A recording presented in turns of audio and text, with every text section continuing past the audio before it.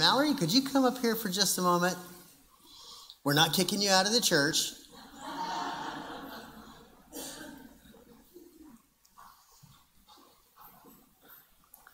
Come on up here, ladies. Come on up here. Well, actually, oh, no, I'm just kidding. Mother and daughter. These two are in this latest session of Operation Go. Operation Go is a ministry that helps equip us to be able to share the gospel more effectively.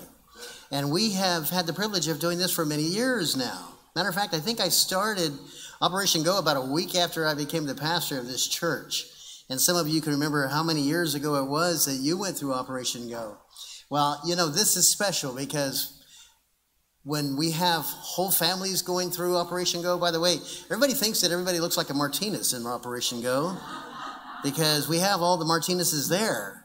And we have watched how the Lord has worked in their family, and I'm watching the Lord work in this family right now. And these two are trainees. That means that they're going through Operation Go for the first time, and they have trainers. And over the last few weeks, they've been working very, very hard. And we like to acknowledge when someone has the opportunity to lead someone to the Lord for the first time. Now, what's the definition of a first-time soul winner? That's what, for us, we would say that this would be someone that you would lead to the Lord outside of the church house on purpose with a plan.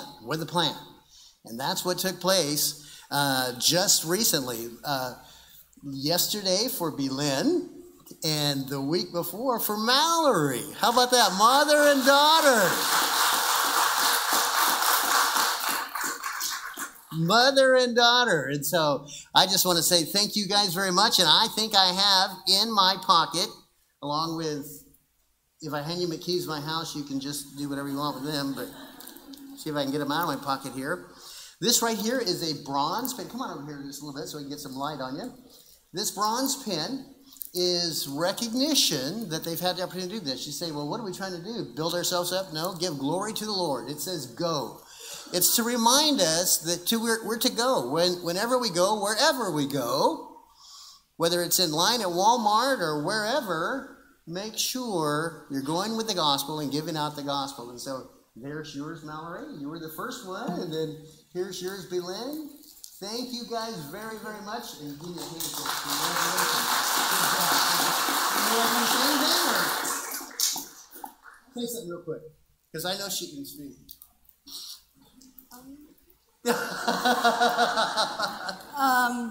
Well, it was actually my daughter's idea since spring of this year. Why don't we go and join Operation Go? Let's get trained.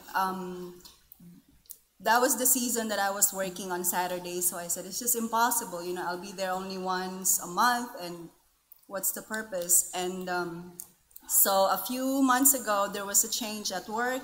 Somebody else was doing all Saturdays, and I told her, well, do you still want to do it? And she said, yes, of course. So we signed up, and yes, it's a delight. We do homework together. We watch videos together. So it, you know, strengthens the bond, and we talked about it. Yesterday, she wasn't able to go. She has UIL, but on my way to church to attend the training, she called me and said, Mom, I really wish that I could be there to join you. I know that God will give you the first soul today. I wish I'm there to see it. But God is great, presenting that young man. His name is Adan. Please pray for him and his family. He was sent to our way with my trainer, Betty. All the trainers were awesome, very strong at what they do, but God is really great. So it's fantastic to be part of Operation Go. Amen. Let's give him a hand. Good job.